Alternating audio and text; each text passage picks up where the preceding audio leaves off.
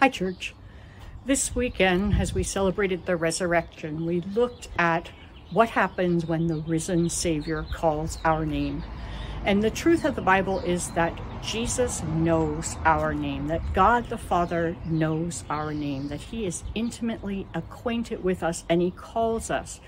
And we looked at three calls: the call to come to Jesus, the call to follow Jesus, and the call to be like Jesus. And those are encouraging words that Jesus wants to have a relationship with us, that he wants us to come.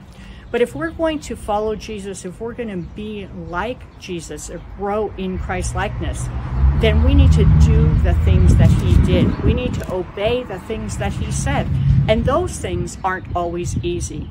And so perhaps this week, while the crucifixion and the resurrection, while this sacrifice of our Savior and his love for us is fresh in our mind, we can take a look at one of the harder things that he said to do. And this is found in Luke chapter 6, verses 27 and 28.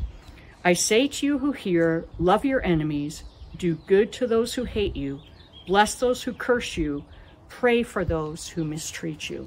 And as we think about the example of Jesus as he hung on the cross and said, Father, forgive them, for they don't know what they're doing.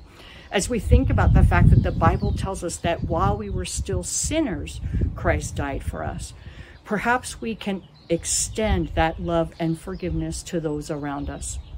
So I would encourage you today, if there's somebody who comes to your mind when you hear those words, love your enemies, do good to those who hate you, bless those who curse you, pray for those who mistreat you, that I would encourage you to begin with prayer, to lay that person before the Lord and to pray good things for them, but to also to pray that God would help you, that the Holy Spirit would help you, would empower you to take a step toward walking in Jesus' footsteps and offering forgiveness and offering love and doing those things that would indicate that we are following him, that we are growing like him.